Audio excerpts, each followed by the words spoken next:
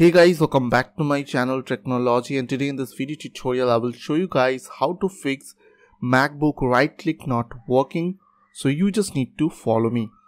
So firstly you just need to click on this Apple icon on your left side corner. Click on System Preferences over here, and on this window you just need to click on Trackpad.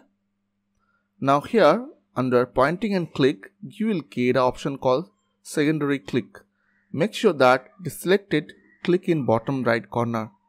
So check this option, make sure that it is checked and select here click in bottom right corner. After done, you just need to click on back option. Now you just need to update your MacBook and restart your PC and it will fix your problem. So you just need to update from here, and after that you just need to restart and it will fix your problem. So I hope this quick tutorial will really help for you. And please don't forget to click on the subscribe button, like button and share button. And if you have any queries or questions, then comments down below. I will see you guys on the next video. Till then, bye bye, take care.